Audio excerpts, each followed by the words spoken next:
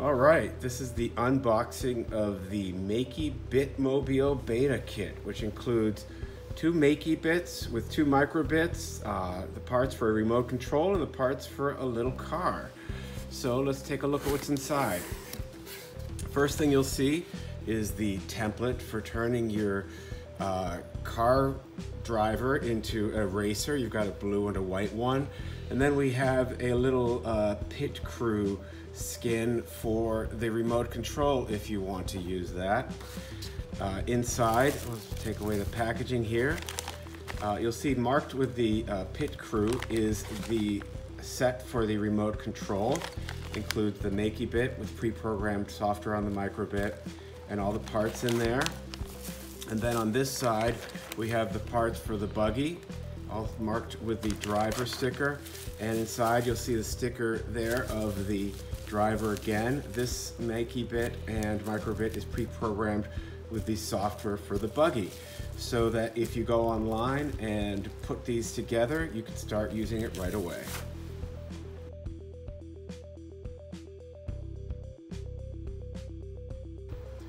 Let's start by assembling the controller and let's see what's inside the bag here. First, we have the laser cut controller holder. We have a button, a 4-color cable. We have a joystick controller. We've got the Makey bit with microbit on it. Put that right here.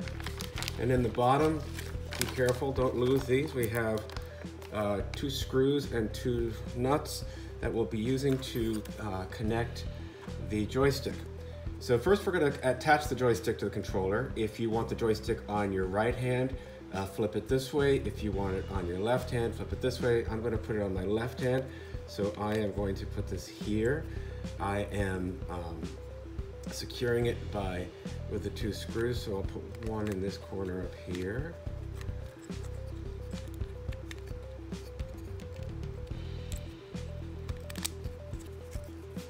And then just hand tighten it.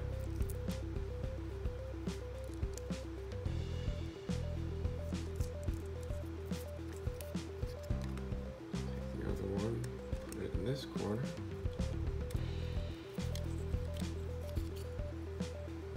And tighten that one. Next, we will be putting the button on.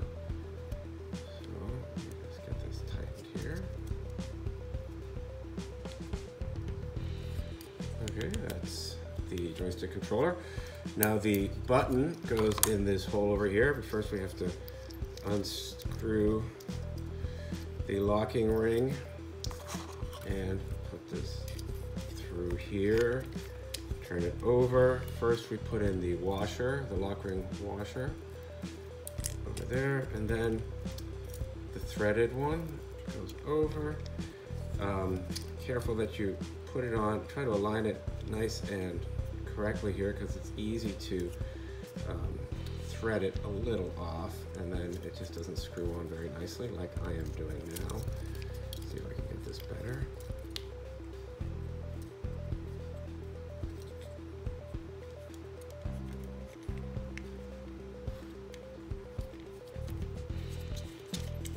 There we go. Okay, so now we've got the button and the joystick. So now let's add the Makey bit. So the Makey bit is designed to just drop right in here. You'll notice that when you drop it in, it doesn't just drop right in, it's a little bit tight here. Just gently push it in. It's because this battery pack flares a little, but we want it to sit there with some reasonably tight. So that's what we want to do.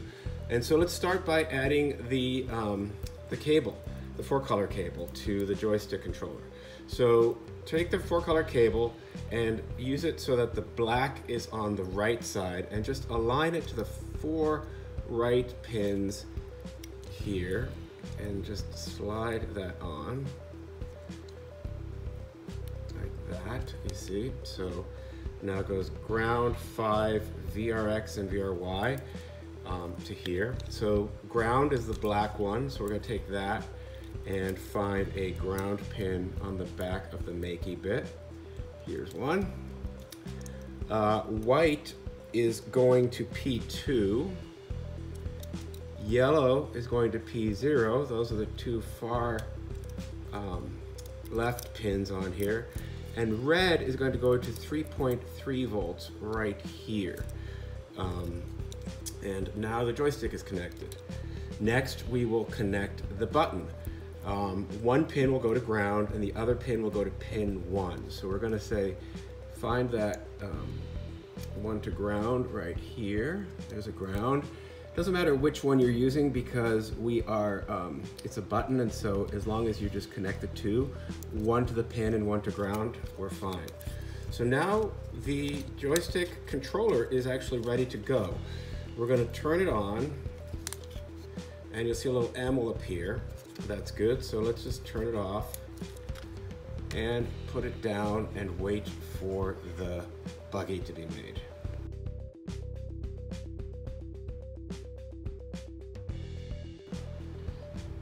Now let's assemble the Makey Mobile, the little car. It has two parts. It has the kit for the car, and it has the microbit and Makey bit bag as well. So start by the car kit.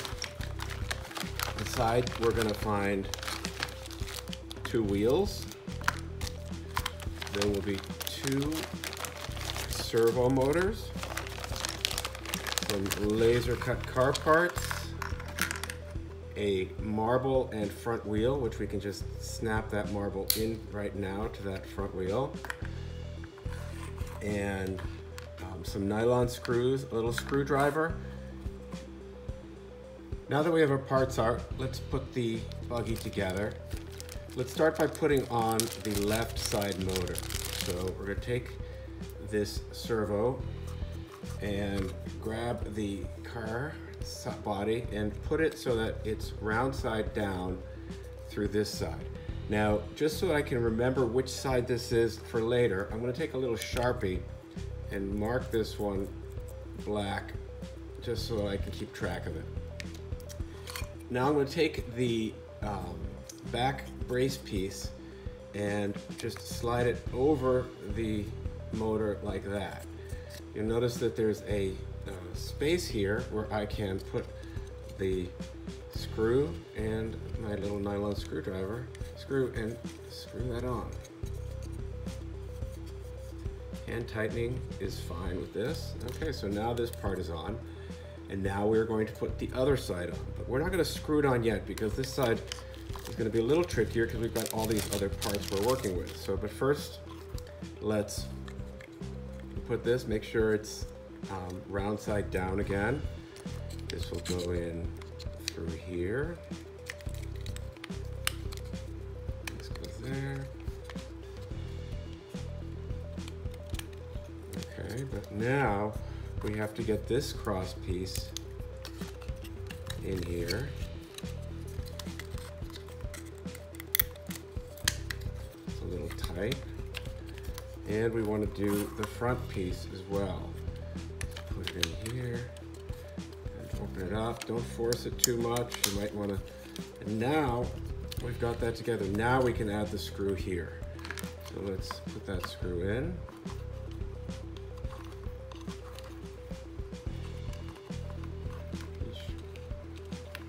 Put that in correctly. Okay, so hand tighten that.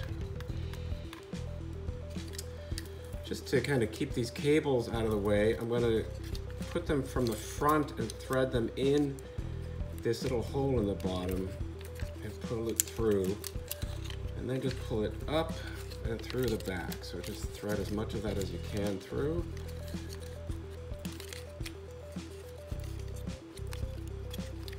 I want these cables to be pretty flat here. You see that? And they'll just be dangling off the back here. Okay. Now we can put the front wheel on. It'll snap into this front area here. That's the front wheel. And now we are going to put the side wheels on. Now these, we're going to use one of the screws that's inside the bag.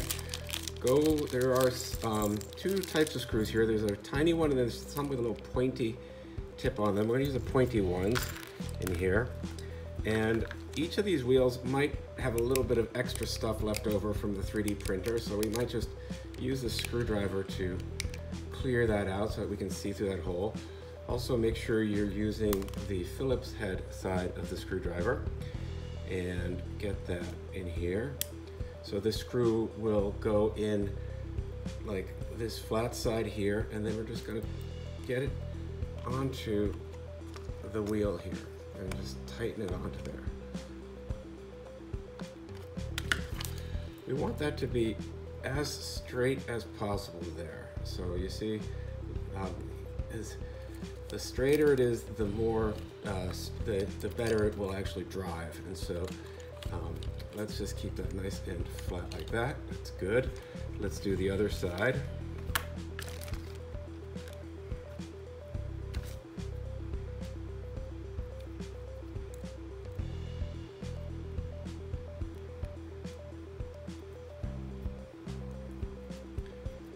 Probably could have cleared out that extra little bit of 3D printing material in there. I've kind of screwed it through, so now I can just drop it on and then start screwing it on.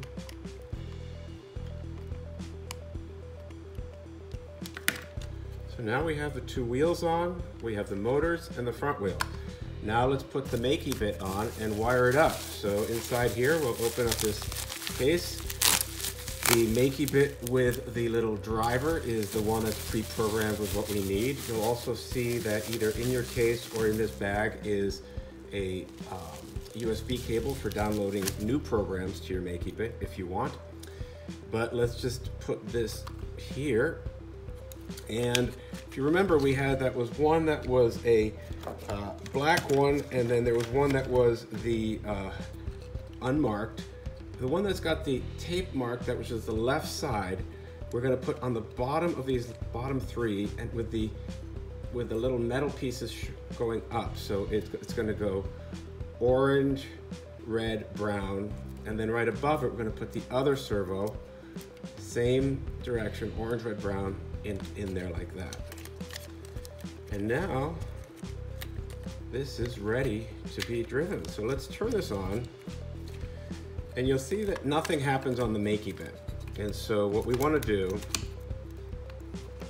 is turn the remote on, and now